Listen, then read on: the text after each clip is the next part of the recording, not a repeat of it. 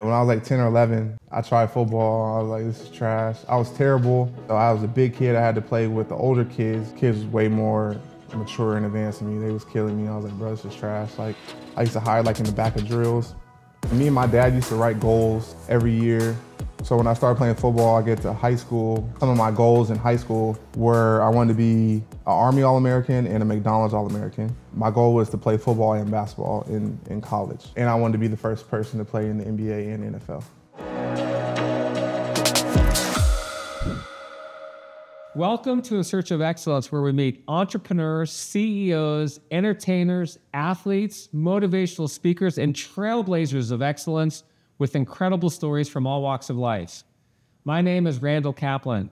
I am a serial entrepreneur, venture capitalist, and the host of In Search of Excellence, which I started to motivate and inspire us to achieve excellence in all areas of our lives. My guest today is my good friend, Arik Armstead. Arik is a star defensive lineman, NFL football player for the San Francisco 49ers. In addition to being an absolute beast on the field, Arik is an active and very dedicated philanthropist, has been nominated for the NFL's Walter Payton Man of the Year Award for each of the past 4 seasons, which is given annually to commemorate a player's excellence on the field and commitment to philanthropy and community impact off of it. Arik, it's a true pleasure to have you on my show. Welcome to In Search of Excellence. Appreciate you, man. Thanks for having me.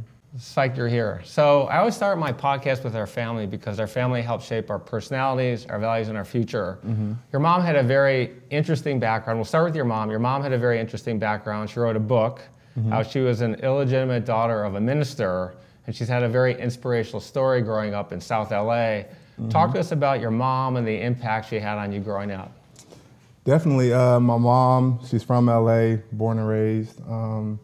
And, you know, what I remember, we used to always come here as a kid. All her family is still here, but just like what I remember about my childhood is like her never wanting to like raise us in LA. And that's the reason that she left and went to Sac State and met my dad and never really came back just from all the different struggles that she dealt with, you know, growing up in the jungles, and having to experience, you know, gang violence and, you know, not really feeling safe. And, you know, my mom at the time, she's light-skinned with red hair. No one really looks like her. No one really, so she never really felt like she had any place for her or fitted in. And, you know, her writing her book and, you know, being able to even, you know, I've heard these stories, but her like laying it all out for people, you know, to read and talk about and discuss. I think it opens up conversations for people who go through, you know, similar, you know, situations. You know, my childhood, I knew the story of, you know, how she was born or came about, and I knew of the relationship with my grandmother and her counselor, pastor at the time, you know, in the Catholic Church. And, you know, that was always like a weird thing to me. Like I never met that side of my family. And so that's like the one kind of Caucasian side of my family, but, you know, no one really knows anything about them. And so, yeah, it's very interesting. I definitely am super proud of her for her getting that done. She's, you know, talked about it for a long time. And, you know, the main message of the book is, you know, in her search of not really knowing who her father was, she found her real father, which is her Lord and Savior, Jesus Christ. So, yeah, it's a great memoir, and definitely proud of her. And anybody wants to read it, check it out. There's a lot more details and stories in there. Yeah, she had a wild upbringing. Shot in a drive-by here in LA. She was shot in a drive-by? Yeah. Where was she shot? She got shot in her back. It was a drive-by. She was at her cousin's house. Through the window kind of thing? Mm-hmm. Yeah, they were shot up the house, and bullets came flying through the house. And so, yeah, she has a lot of crazy stories. Grew up as a black Muslim here in LA, which was, you know, a big thing during that time period. My grandmother was in the Catholic Church. Then she was a Black Muslim. At one point, my mom has kind of been in every religion, and always searching to be a part of something and feel like she fitting in. And, you know, and throughout this process, she, you know, found her Lord and Savior. So let's talk about your dad, Gus, one of the most respected basketball trainers in the United States. Mm-hmm. Played at Sac State, then he became a trainer, trained for 35 years now, over 500 NBA players. Mm-hmm. What was it like having him as a dad growing up and hanging around all those cool dudes?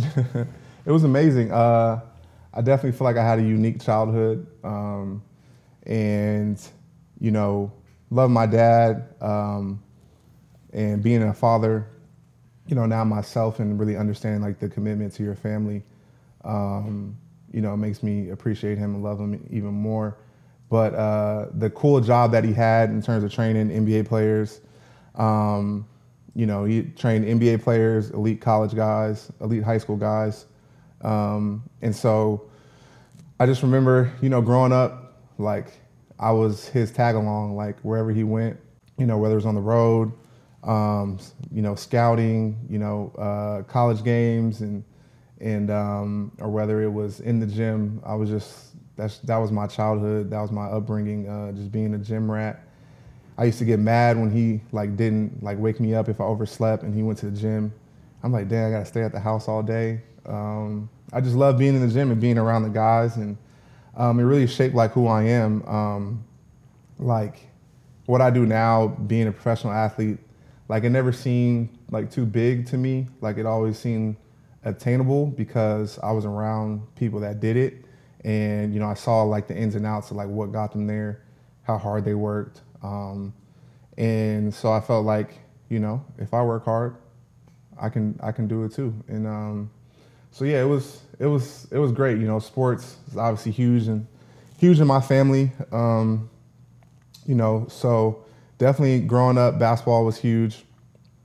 Then I got into football a little later. Yeah, we're gonna talk about that in a few. Were you the coolest kid growing up? Because you had all these NBA guys having dinner at your house. You get to hang out. I mean, when I was younger, I saw the center of the Detroit Pistons once. I can't even remember his name. I saw him in a building. I said, "Oh my God, that guy's huge." I watch him on TV all the time. But do people want to come hang out with you and, you know, sit at your dinner table and have all these guys and say, "Hey, what's up?" Yeah, I think people really didn't know like all the way, like my friends and stuff at school. It wasn't like something that we like boasted about per se. It definitely. So I don't think I was the coolest kid by any means. I had to kind of grow into that, being a young man and working through adolescence. Like it's tough for everyone. So I wouldn't say I was the coolest kid on the block, but my dad and, you know, what he did and who I was able to be around was pretty cool. You know, this guy named, a lot of people might not know him, but his name is Mike Wilkes. Played in the NBA like 12 years.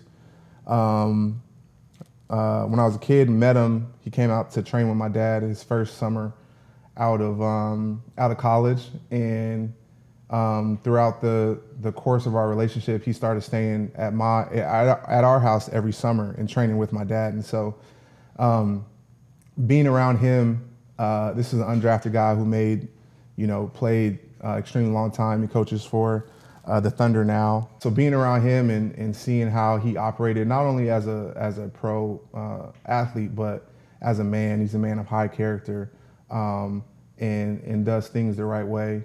And he had a family. He wanted to get a wife, and that's what he was on. So that's like what I was on too as like a kid. Like as a kid, I was like, yeah, all this stuff that like my peers and stuff are doing, that's cool, but like there's more for me in life, and like I'm gonna have more fun. Like when I was in high school, I was like, I'm gonna have more fun in college. When I was in college, I was like, I'm gonna have more fun when I'm a pro. So I just made, sacrifices and try to separate myself from my peers, because I really didn't like think the stuff they were doing was that cool. And I really learned that from Mike and being around him. you know, and the sacrifices that he made training wise, and never, you know, I never seen him party, never seen him drink or smoke anything. He was big on his faith, and so having an NBA player like that living with you during the summer, and like being around him and being able to call him like a brother, that really like shaped me as well too, and the type of person I am today. Because like I kind of tried to do all those things as well too. You do, and we're going to get into some of those later. You mentioned that you weren't boastful. You had all these guys coming over your house, and you know, we went to dinner. I went to dinner with your family maybe 3 or 4 years ago, and met your mom, met your dad. And one of the impressions I walked away with is how humble they are, and you're a very humble guy. Did they come from your parents? Did they tell you, hey, we're not going to show off, we're not going to be flashy? I mean, you're known to be a very humble guy. We've known each other now 7, 8 years, and I've never seen you be arrogant. I've never seen you be cocky. I mean, even when we text, great play, it's like, oh yeah, man, thanks. I think definitely, not only just my parents, but just, growing up in the church, growing up in our faith, and really like, when you have compassion for like other people, and you have empathy for other people, and you're able to think outside of yourself, and see other people and not just get so caught up in, what you have going on in your life. I think that gives you a level of, humility. And, you have to like, those both go like hand in hand, humility and compassion. I feel like because, we have to bring ourselves like back to reality and, realize that we really aren't that special. Like, I have a cool job. I play football. But very cool job, by the way. Yeah, I have a cool job. I play football. I'm blessed. But other than that, like that doesn't make me different than anybody else. That doesn't put me like on a pedestal over anybody else. Because also too, like I'm blessed. Like that all wasn't just me, my life has been guided, my footsteps have been guided by God, and it's a whole host of people that have allowed me to be successful. And even like at a young age, like always appreciated like things that I saw. Like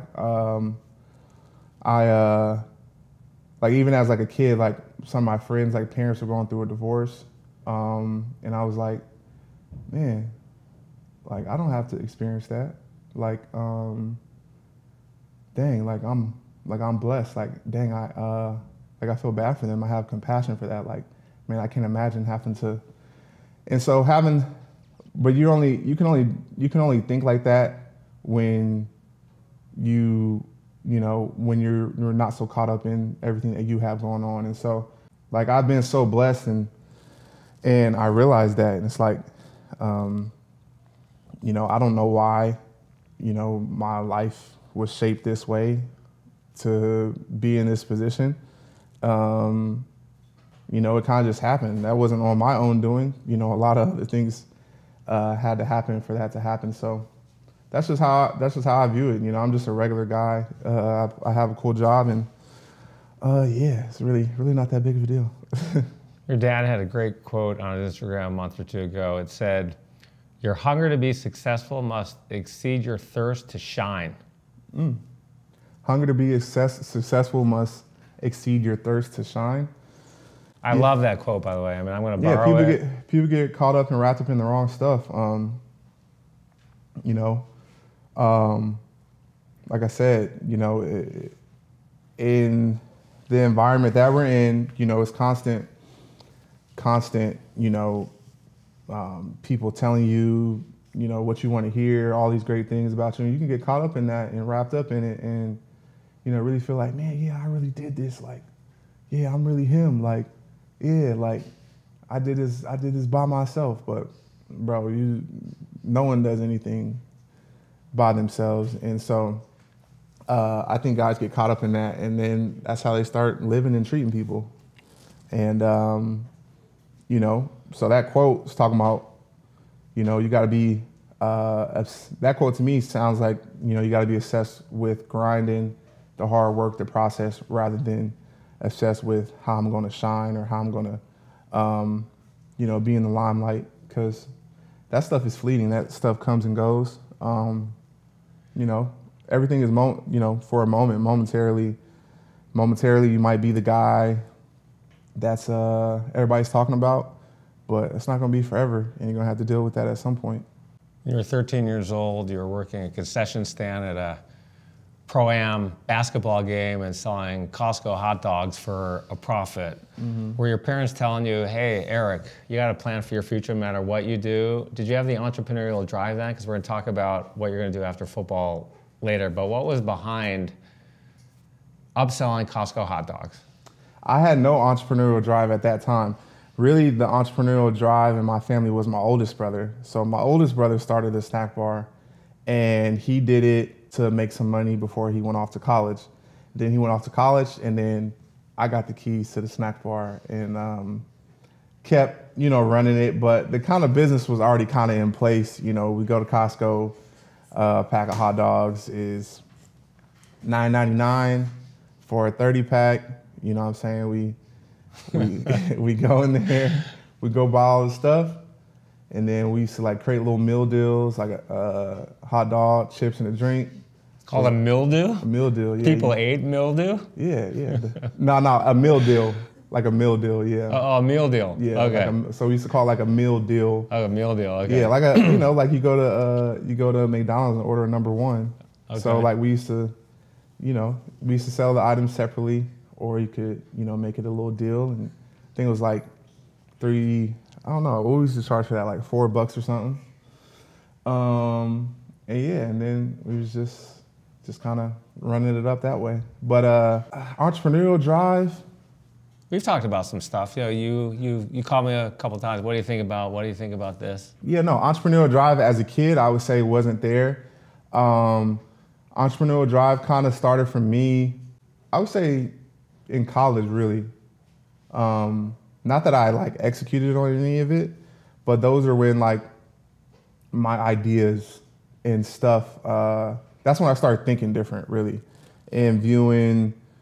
I feel like that's when like my creativity kicked in, and I start like walking through life, like viewing, asking questions, trying to problem solve.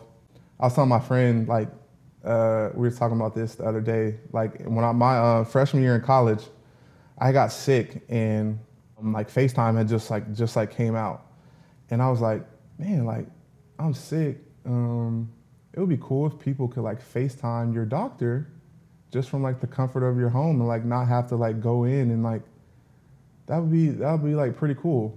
Like stuff like that. Like I used to my brain started working differently, and then I started like viewing stuff and seeing like where problems could be solved, things that I think people would like or would enjoy. And so I don't know, I'm still the same way now. And but it's not really like just kind of comes to me at times. You could have been the first one doing the telehealth. I think there's probably been $50 billion of wealth created. Yeah. But I was in college, playing football. You know, everyone has ideas. It's all about the execution at the end of the day, though. But yeah, my brain did start working differently when I got to college. So I think one of the things that's most important to our success is work ethic. And sometimes we got to get our ass kicked by someone. Tell us about what happened with Matt Barnes when you were 13 years old. Yeah, Matt. First of all, Matt was a very good NBA player. My dad started training Matt in high school, so I knew Matt, you know, since I was a kid, and every summer he trained with my dad in Sacramento, and so I used to be around the gym. Obviously, I wasn't old enough to. I started training and playing with the guys, the pros, probably when I was 14 or 15. But before then, like, I could train, you know, with the high school sessions. Playing basketball, just for the viewers, I mean, we're going to talk about basketball and football, but Yeah. right now So you're this is talking basketball. about you were a beast in basketball as well. This is basketball. So I used to be able to get in some of the drills like around that time with the guys. I couldn't play with them yet, like 5-on-5 and stuff. Couldn't play with them. But I used to get in the drills, and then my dad used to have like other groups and sessions, you know, not pro guys, and I could get in those and play. And so I'm playing. I'm working out. Like I said, I used to be in the gym every day. I'm working out with my dad, and I'm actually working out with some of his high school girls that he used to train that are going to go to that were going to college too. And so I'm like 13. They're in college. Some of them are about to go to college. And this is right before like the pros are working out. So pros are coming to the gym, Matt's coming to the gym. Everybody's kind of like watching, you know, getting ready, watching.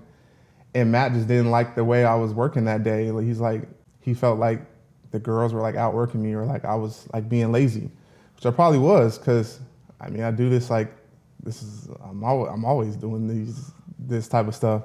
And he pulled me to the side and was just like, what are you doing? Like, you look bad. Like, you gonna let these girls like outwork you in a workout? Like, do you want to be good? Like, he's like, don't ever like let me see you like training like that and not giving effort. And I was like, dang, like I was 13. Obviously I looked up to Matt. He's in the NBA. And it kind of hurt, but it was true. It was like, man, like these guys are actually taking an interest in me, and I better be, you know, on my stuff. Like, and I need to be, you know, self-evaluate and like work harder. And, you know, fast forward now, you know, all those guys are like super proud of me, obviously, for everything that I'm doing. And they never would even imagine like this little chubby kid in the gym. You're chubby? Yeah, I was a little chubby kid. When did you have the growth spurt? Like, how old were you? How tall were you?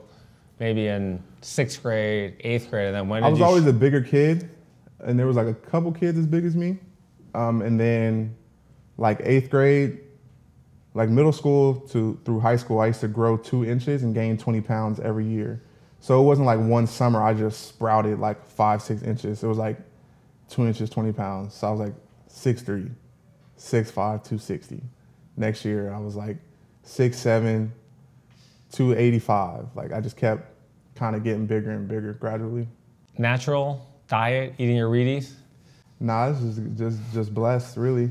It's just God, really. I mean, my dad is like 6'2", 6'3". My mom's like 5'8".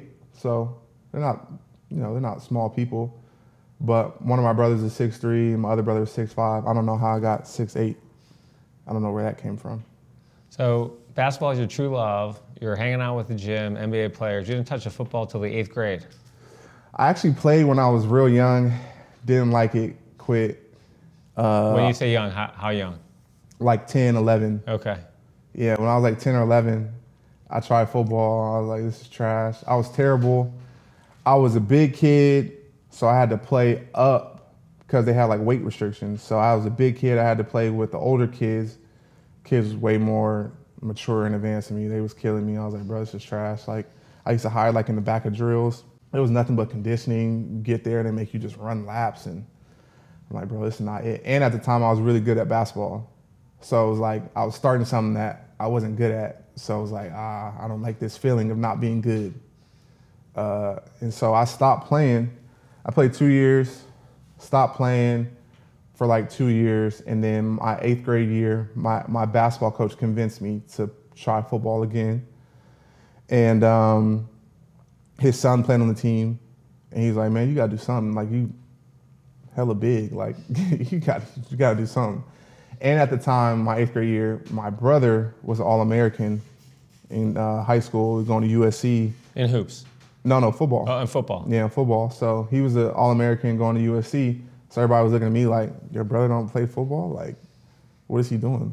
Like, so I was like, so I felt pressure. Like, dang, I gotta be good to, you know, everybody looking at me because my brother's good.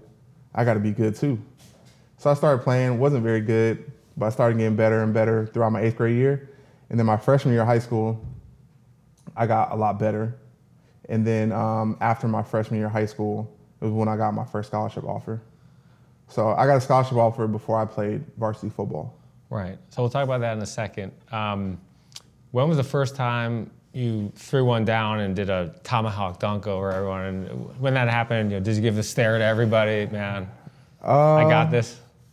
A dunk? I started dunking like freshman year of high school. I wasn't super bouncy like that. Dunked on somebody?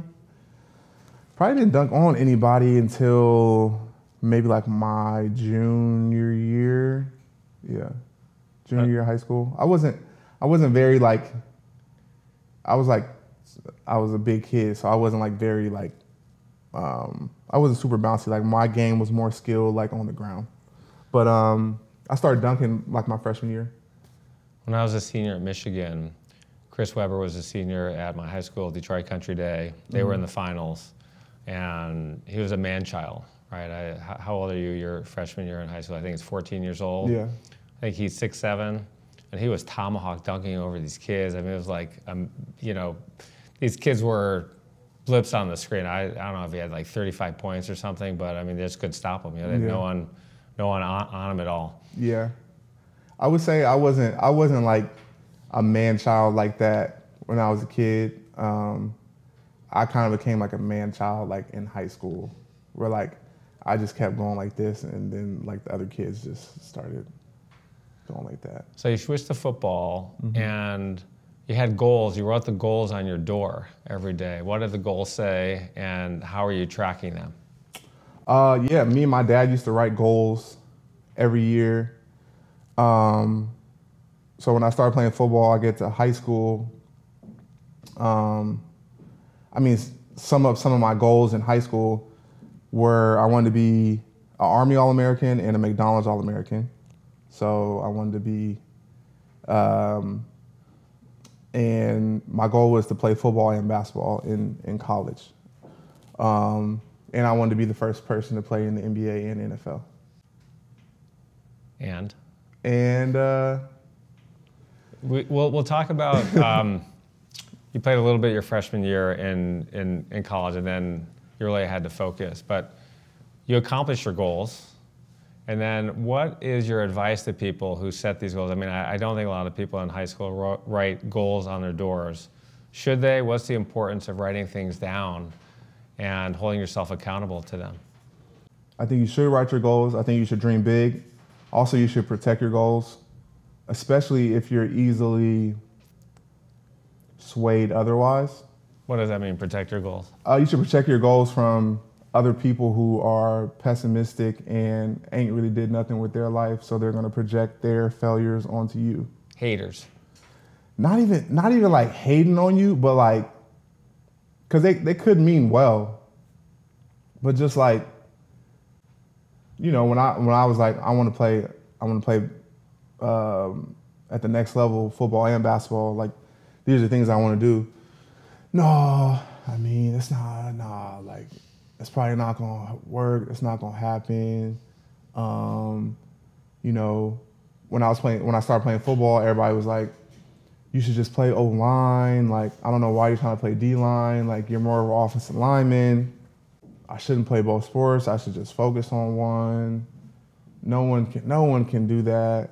And I haven't done it yet. I haven't played in both yet, but I think dreaming like that and working that way, got me to this point where I'm at now. You still want to play in the NBA?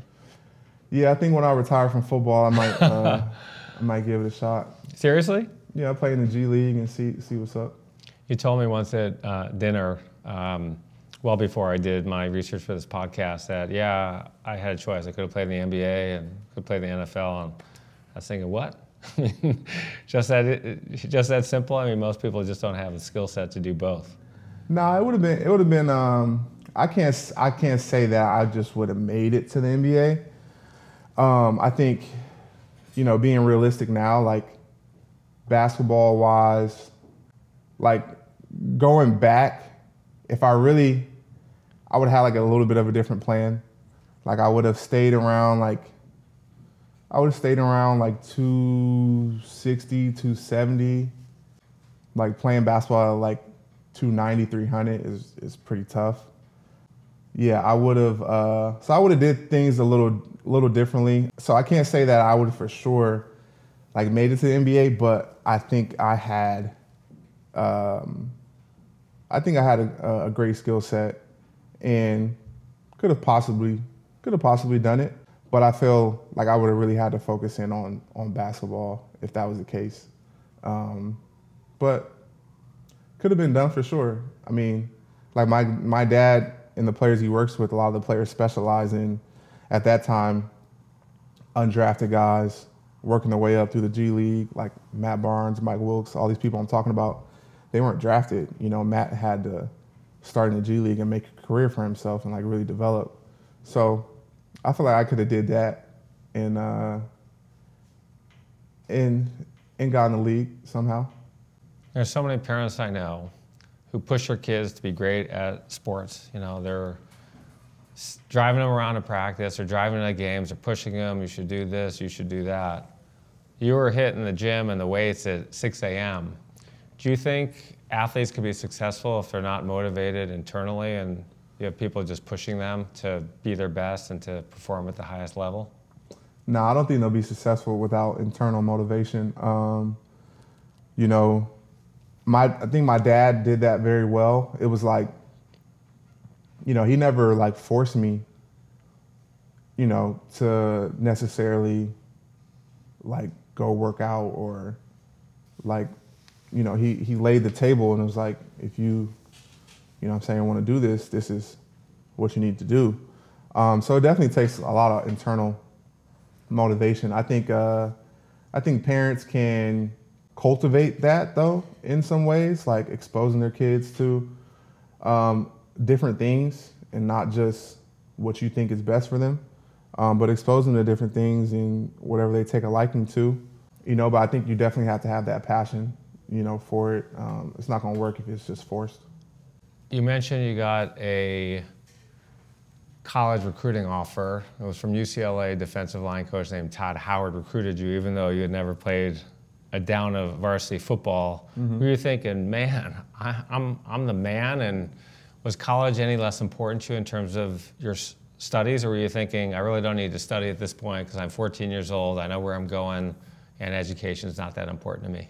I would say education was not super important to me. It was somewhat of a means to an end. Like, it was important in the sense that, like, there was standards. Like, our standard in our family was like A's and B's, but it wasn't like, if you don't get straight A's, blah, blah, blah. So not that I didn't take school important, you know, like I tried, you know, I did my best. I wasn't just like, oh, I'm just not gonna, I'm just focused on sports, because I knew that you had to go to school to, you know, get to where you want to get to. And so, yeah, but it wasn't as of importance to me that I feel like now,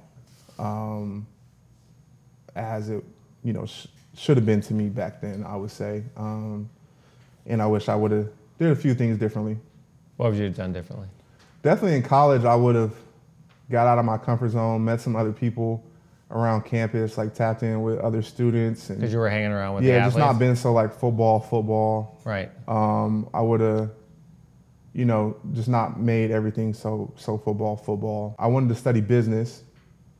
Then then you learn like, oh, like business is like actually a grad school thing. Well, not if you go to a great school like University of Michigan, it's not. Oh, I didn't know that. So you can study. There's an undergrad, yeah. There's a good undergrad. There's a great, yeah. The Ross School of Business, you can get in your junior year. You apply, and then and then you get in. Yeah. And some people can get in now freshman year. Yeah. In fact, actually, that you say that, like, I actually wish I would have took a trip to Michigan, just at the time, and. Did they recruit you? I mean, we're going to talk about your Michigan recruited me. Brady Hoke. Who? Brady Hoke. Yeah, Brady Hoke. Mm-hmm. So I'm a huge Michigan guy, you know, and you can congratulate me being national champion this year. It was a great moment for us. But Brady Hoke was a terrible coach for us, right? I mean, he was awful. And some of the players that I knew on the team said, I didn't have respect for a coach who wasn't in shape. He was a little heavy, he was a little schlocky looking, and he just didn't look physically great. Do you agree with that? In terms of respecting him, no. I mean, Andy Reid is sloppy. He is sloppy. The walrus. But people love the stash. Yeah, Andy Reid is sloppy, and he gets a lot of respect. So that's true. Yeah, I think in that situation, you know, it could have been more. This wasn't going good, so then you like double it down on like the physical and the sloppiness or whatever. But nah, it's pretty sloppy coaches that got a lot of respect. So you're a stud. You're getting D1 offers from everybody. Bama among them. You go to Nick Saban's house. You know, hey, Eric, come on over for a little din-din. And then tell us about why Chip Kelly was different, and what should people be thinking about, all the recruits out there watching this show? Well, I mean, I could have gone a lot of places. The thing I appreciated about Oregon, which I'm super proud and wouldn't have changed anything to have gone there, they recruited me. They let me know, especially the D-line coach, Coach Az, who was there at the time. Coach Ass? Coach Az, A-Z-Z. Oh, okay. Coach Az, Azanero was his name. Coach Az. Like, they recruited me. They let me know that they wanted me, but it wasn't but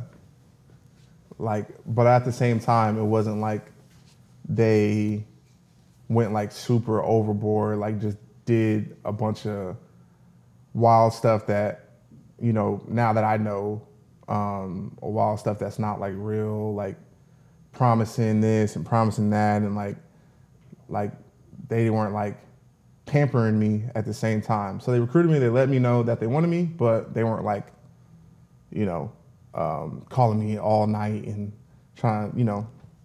So I actually respected that and appreciated that. And they had a plan for me. He liked tall defensive linemen.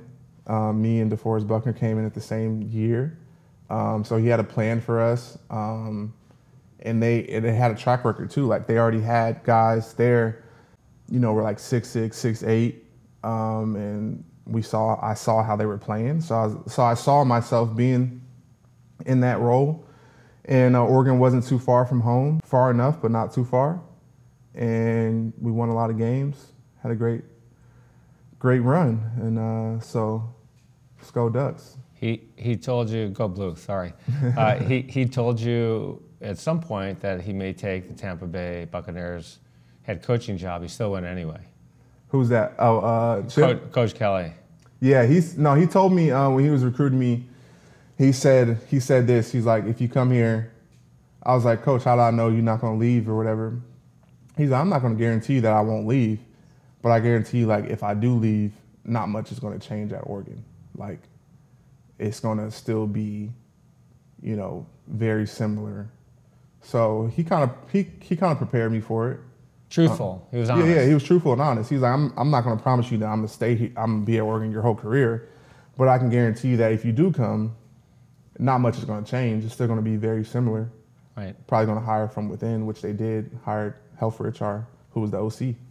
So, college athletics, huge profitable business for the schools, billions of dollars. They were paying football players 20, 30 years ago in college, and now it's basically legal to pay the players, not from the school, but from sponsorships, and there's huge money. Did you see any of that when you're being recruited? Did someone say, hey, Eric, I mean, you're smiling right now, so we know what happened.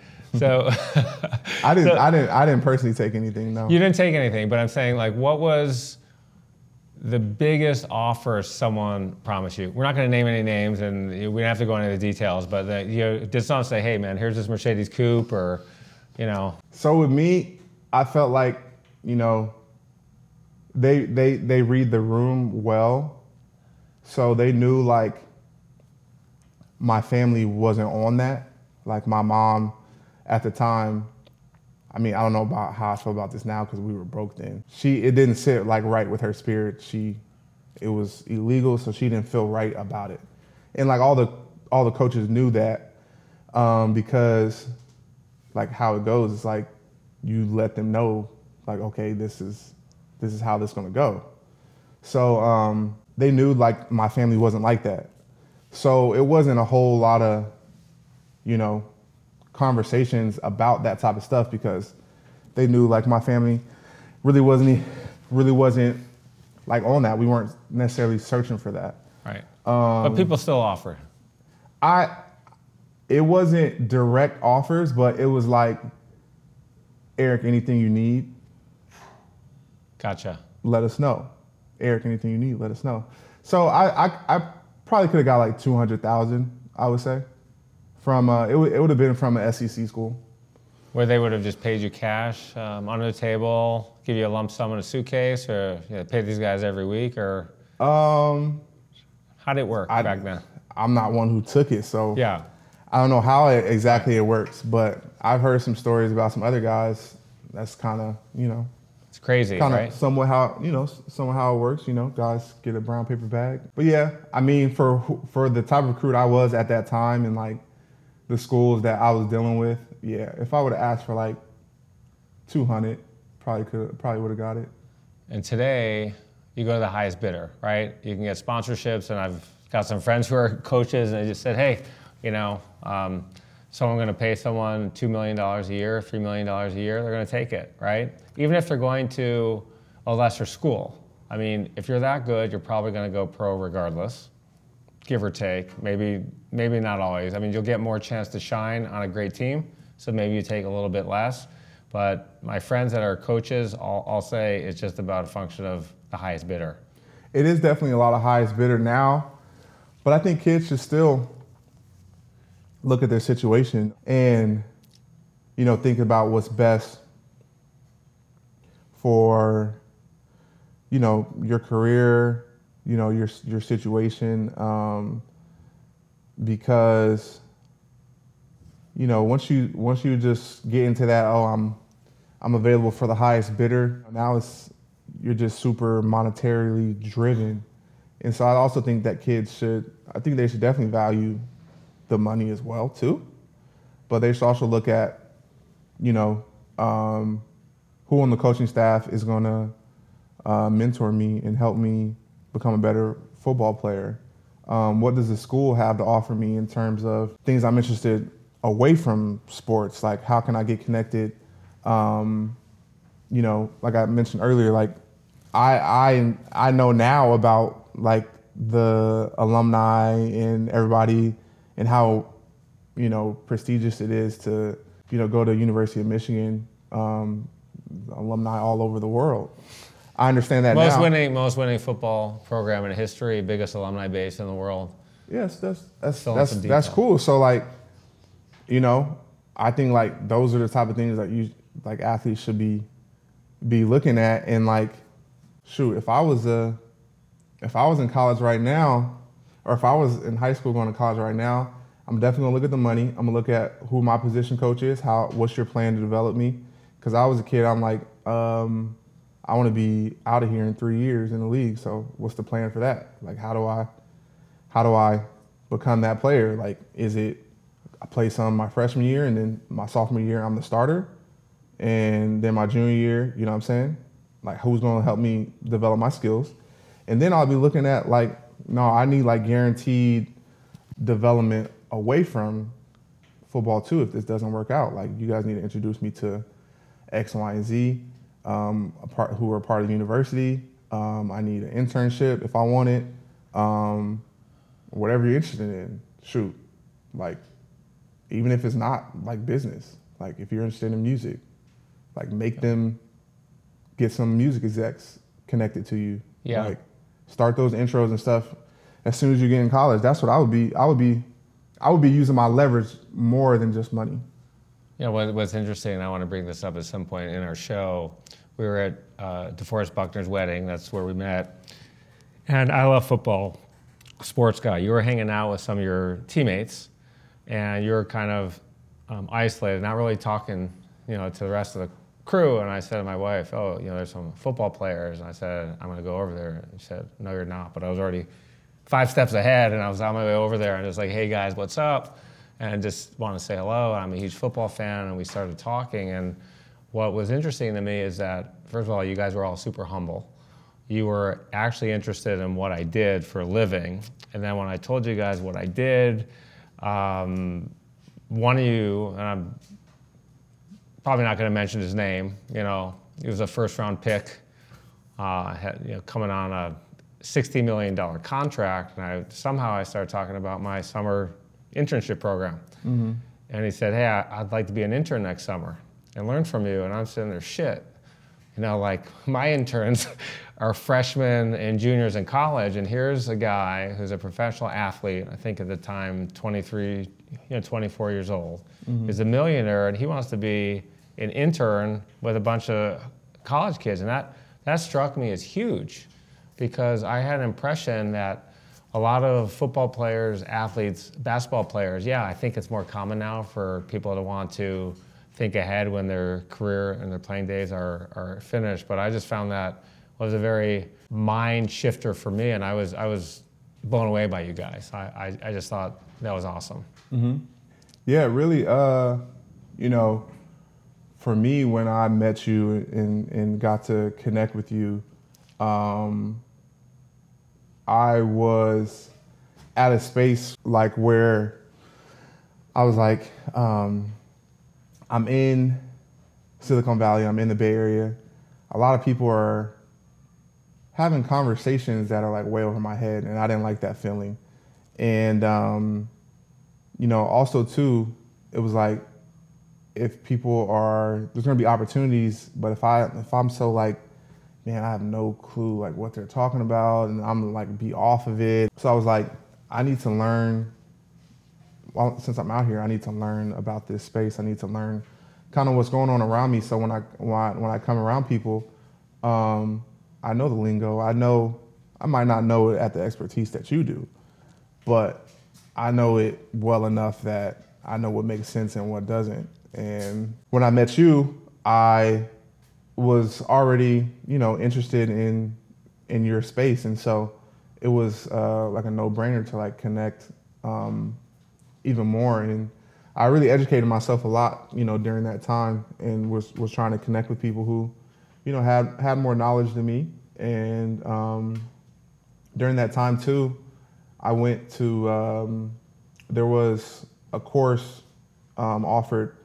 I know not a lot of people, but some people might be familiar with like the Harvard business sports like course that they do. Like it's like a few weekends or something. Yeah. I did one like that. It was all on venture investing at Columbia University. So during like OTAs, I would fly out there on the weekends. And looking back, I probably didn't have to. I probably could have just went up to Stanford, but I don't know, just something about it. I guess I went to Columbia, maybe because it was Ivy League, and I was like, oh, but I learned a lot. And, just taking that time to, learn that, and, it's helped me a lot when I'm, interacting with people like in the space and stuff. Let's talk about the wedding. I mean, we're going to come back to your career and business in a minute, but we got to talk about that wedding for a minute. I mean, insane, right? Yeah, it was dope. A good friend, Lance Sheblet, great dad. Shannon, great mom. Mm-hmm. Put on this sick wedding, Honolulu, and you and DeForest Buckner are basically besties, right? You were teammates, roommates mm-hmm. for a while.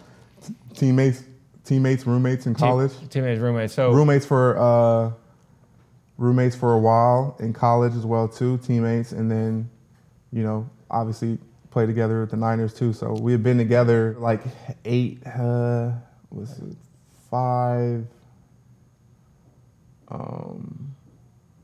We've been together 5 years in professionally, and then 3 years in college. So a couple things I remember from that wedding. First is how awesome it was. Second was great people were there, and I met some great people like you who become lifelong friends. And third, that DeForest Buckner is one of the best dancers I've ever seen. Yeah, and the guy, what is he, 6'9", 290, and he was doing the moonwalk like Michael Jackson. I was looking, it was unbelievable. Yeah, no, he can definitely dance. I didn't see, that's how he is. Like, that's why he's a good player too. He's loose and athletic, and he can dance. He can dance crazy. I've seen it on multiple occasions. So let's talk about junior year. You finished playing. You don't play your senior year, 2015 draft, you're the 17th pick. These drafts are spectacles, right? Now they're televised live, and you got the commissioner, the first pick goes to the 17th pick, and all these dudes are in the craziest suits that you've ever seen, right? You got neon green, and you got just crazy suits. You didn't go. You stayed home in Sacramento. You stayed home on your couch. You had a party with your family. Why didn't you go? Well, for one, the draft was in Cleveland. What's wrong with Cleveland? It was, yeah. Whoa, all the Cleveland people out there, what are you going to say to them? Now, what I remember, the draft was in Cleveland. The reason I didn't go was because I didn't know where I was. My agent told me, like, you can go from anywhere from, like, 10 to, like, the bottom of the first round. So I was like, yeah, I'm not about to be out there looking dumb if this don't go how it's supposed to. You were worried, you were afraid that your stock would fall and you wouldn't hit the first round, so you didn't want to be embarrassed going? That, because I didn't know, I wasn't like a bona fide, like lock, top 10 pick, or like my draft range was pretty wide. So you never know how it's gonna go. And then too, I watched it with my family, but we also had a party for like literally like I feel like every significant person in my life was like there. So there was like a watch party. So then I went and met with all those people as well too. So it was a great experience for me. I wouldn't have changed it, because I got to share that with so many other people who played a huge role in my life, that I wouldn't have been able to. They would have been just excited from home or whatever, but they actually got to, share that moment with me. Agents are notorious for recruiting athletes even when they're not supposed to. Agents are showering football players with attention, talking about money. What was that like, and talk about Chafee Fields and how you selected him as your agent? Yeah, the agent process is... By the way, when you smile and pause like that, I know you're going through some really good stories, so just tell us about some of the guys. I mean, don't name names, about some of the crazy shit they did, and then tell us why you chose your agent. Let's take the filter off and tell at least one or two crazy stories about some of these agents, and then tell us why you have an awesome agent. We had a dinner as well one night, great guy, very successful agent. Yeah, the agent game is very interesting. Well, back then it was a lot different too. It was more, with NIL, I think it's kind of opened up and kind of brought everything to light. So, but back then it was different. My dad controlled my process of picking an agent, and there was a few people reaching out. Heading to my junior year, there's a few people reaching out. And then my dad kind of was like the cipher. So everything went to my dad, and he's like, oh, this trash. We ain't talking to you. We're not talking to you. And then he would so that was like the first kind of wall. And then after my junior year, when I decided to declare, it was like, all right, these are the three that, we feel. Now you can pick from like these three who we feel like are pretty solid options. So my dad, my agent Chafee, he first like saw about me like my junior year, because he told me, he was like, it was this game versus Michigan State. It was a really big game, and I played well, made a bunch of plays, and he was watching that game. He's like, dang, who is this kid? And so that's when he had first, heard about me. And then he reached out to my dad after that. They went through the Because process. he knew your dad was controlling the process? Like, these guys just show up at your dorm room and say, hey, I'm an agent? Or So they got different ways. So it's like you could reach out to the school. So back then, some of the schools handled the process. Right. Like for people who didn't have like family or anything to like kind of, but my dad's been in basketball, you know, he's worked with the agent throughout his career. So he knows the landscape from the basketball side, and it's pretty similar, you know. Also my brother, you know, played in the NFL. So it's kind of like me going through it twice. So Shafi heard about him, reached out to my dad. Him and Joel Siegel worked together. So they were talking to my dad throughout the year. I finished my junior year, play the bowl game, declare, and then I have like these 3 meetings, and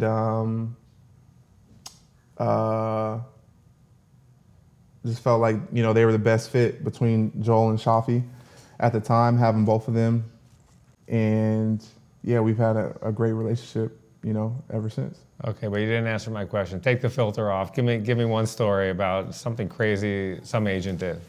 To me? Yeah. Bro, I honestly, all right.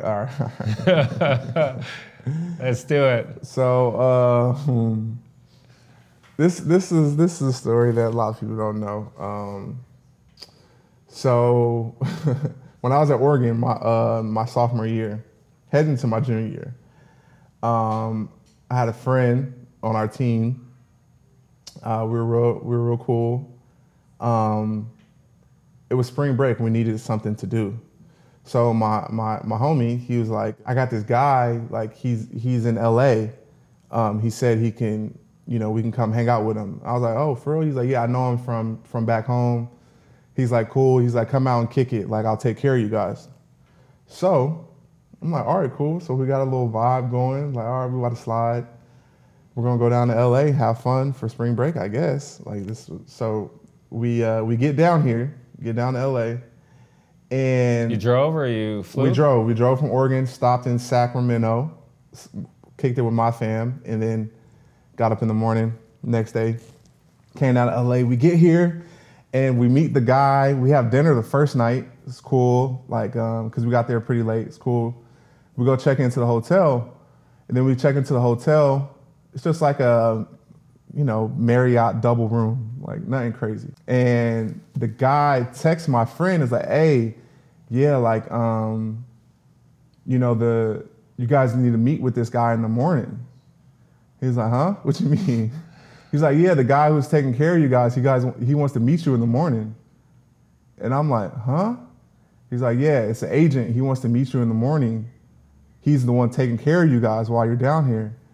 So I'm like, bro, what?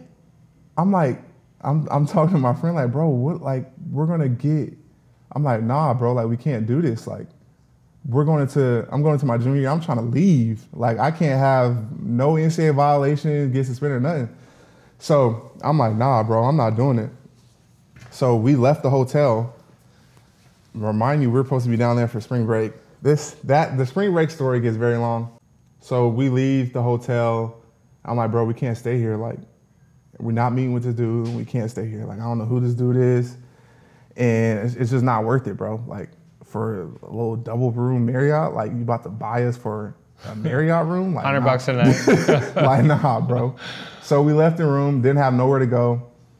Some crazy stuff, couldn't find a hotel room. By the time we found another hotel room, it was like a La Quinta for like $350 a night. We were like, hell $350? No. Hell no. La Quinta? A La Quinta for like $350. What, I can't even imagine. Bro, it was like the middle of the night. Like, I don't know what was going on in LA. It was like La Quinta for like $350. And I'm like, nah, bro, we're not doing that. We're broke. We're on our fast food. That's all we got. I think I had like $600. So we were like, nah, bro, we can't do that. So we slept in the car that night. What kind of car? My Expedition. Okay, so you got a little room. Yeah, we slept in the car that night in the hotel parking lot.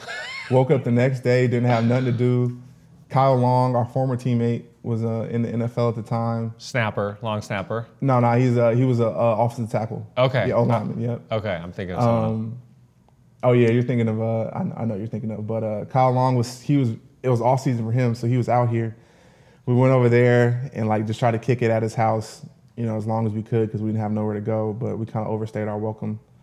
And then the story gets way longer and longer and longer, but I don't know if we want to get into all that, but that's probably the craziest thing. No, we do want to get into just give us some of the funny highlights because I see you smiling, and these stories are incredible.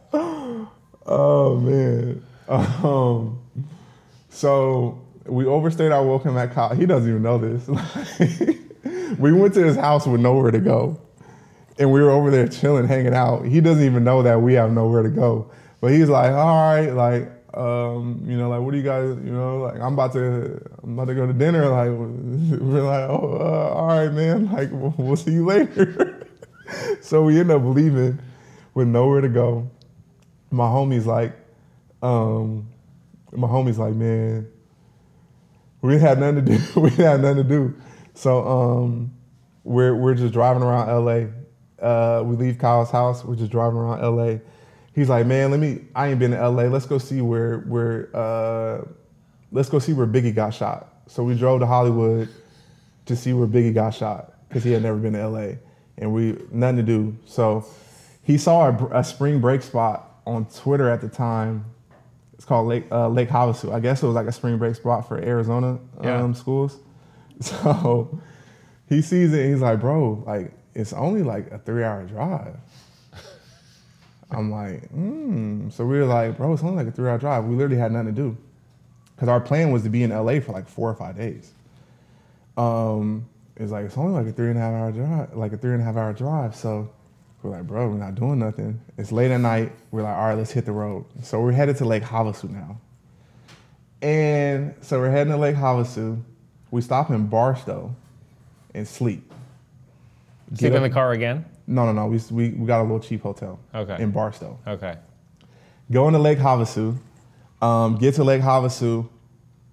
I had like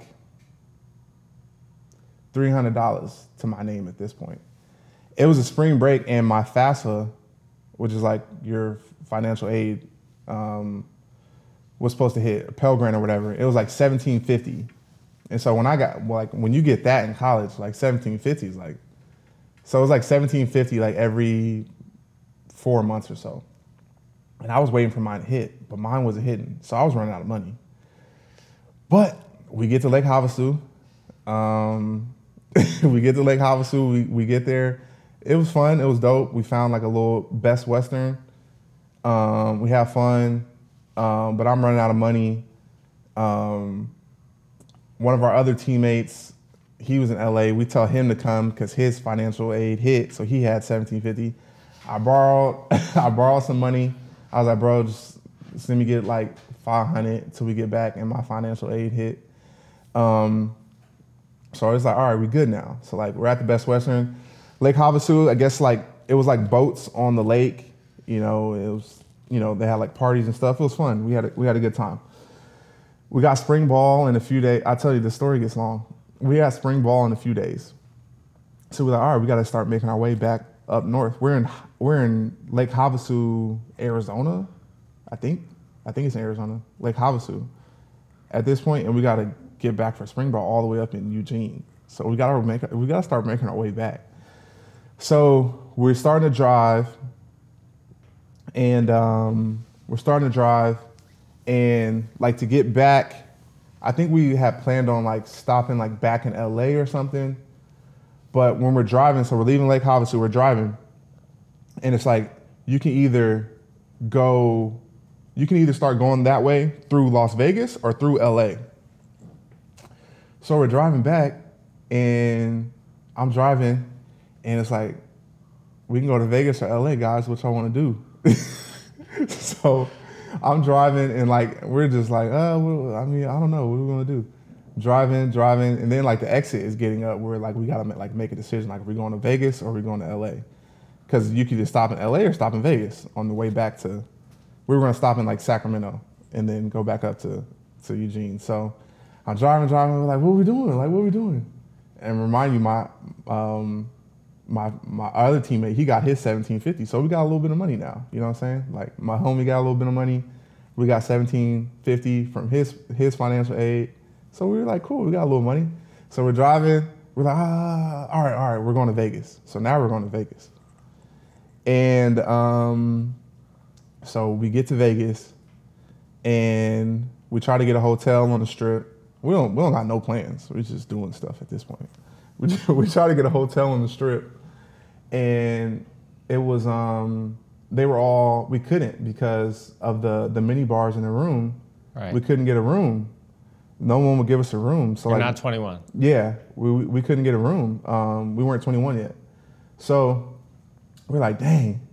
So my homie, who this is a funny part. He was like, man, I knew we shouldn't have came down here. Like, we're doing too much. We should have just went to LA, then went back home. He's like, man, we're doing way too much. So we're like, all right, bro, whatever. So we ended up finding a hotel off the Strip, a regular hotel. We're like, bro, he was like, we're doing too much, man. I told you guys we shouldn't have came here, blah, blah, blah. So we're like, all right, bro, let's just make the best of it. So we literally just get a hotel room and then we go walk the Strip. So we're just walking the Strip like that was the thing to do when you couldn't do anything, was just walking the Strip, I guess. Like I did that all the time for like AAU tournaments, like when I was a kid, just walk the Strip. So we're just walking the Strip literally. We're passing by Caesar's Palace. And so we're walking through the shops. We're past like Caesar's Palace, like a Louis Vuitton store. So we walk in to the mall area, and we see the Louis Vuitton store, but like nobody's in it. And we're like, bro, it's weird. Like, why is nobody in the store? And there was like two big old dudes standing outside with the Money Team shirts on, TMT.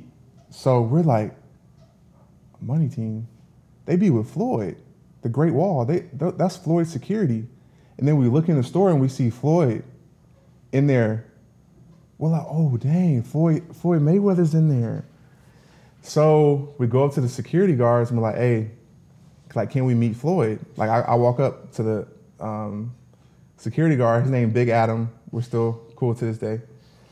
I say, can we meet Floyd? And he's like, y'all some grown men and want to interrupt another grown man to like meet him? We're like, huh? No, it's not like that. Like we play football at Oregon. Like we're just like big fans. He's like, oh, you guys play football? I'm like, yeah. He's like, who are you? I said, I'm Arik Armstead. He's like, oh, dang, you play D-line, right? It's like, yeah. He was like, yeah, my son plays D-line. I watched you play in the Army game. Like I know who you are. And he was like, actually, Floyd likes you guys. Like he likes the Oregon Ducks because he used to bet on us all the time because we used to always cover the spread because we used to beat people by like 70. So he was like, actually, Floyd likes you guys. He's like, I'm not going to bother him now, but you guys can come to the gym tomorrow and watch him train. So we went from not being able to get a room to now we're about to meet Floyd and go to his gym and watch him train. And my homie, who was like the biggest Floyd Mayweather fan ever, was the one saying, I told you we shouldn't have came here. I told you we was doing too much. So that happens and we go back to the room like little kids, like, oh my gosh, we got to go to sleep for our big day. We're about to go meet Floyd tomorrow. So we wake up the next day, we go to the gym, super dope. He was, I can't remember exactly who was fighting, but it was a huge fight. He was getting ready for it. Showtime, All Access was there. Swiss Beats was in there. Like all types of celebs was watching him. We watched him train for we were there all day. We were there when other guys were training, and then when Floyd got there, and he trained for like 5 hours straight. Sparred 3 different dudes. Like first, it was all defense. He was just moving and dodging. Second guy, counter punches. Third guy, he started attacking. Like he switched up his boxing style versus 3 people in a row. They kept sending guys in. Then we watched him hit the bags. It was crazy. Like that was one of I've been around a lot of hard work, but that was like the most hard work I've seen like someone do. And it was just him. You know what I'm saying? Everybody's just watching him work and train, and it was crazy. So we were in the gym all day. Like that was a, motivating experience, like seeing somebody that's successful and how hard he worked. And then he gets done, we meet him, chopping up with him, and then, you know, we're just talking. He's like, hey, y'all want to go to eat? And we're like, yeah, I mean, we're not doing anything. We're like, yeah, we're not doing anything. So he's like, all right, let's go. So everyone just starts leaving. He leaves, he hops in his Bugatti, takes off. His whole entourage just start hopping in the cars, taking off. And we're like, where are we going? So I just hop in my car and just start following. So we're following like 7 cars through Las Vegas. Like I'm trying to keep up with them. And we go to this hibachi spot, like close to the strip.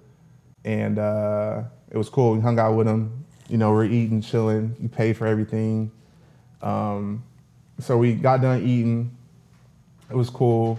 You know, we talked a little bit. And then he was like, y'all want to go to the movies?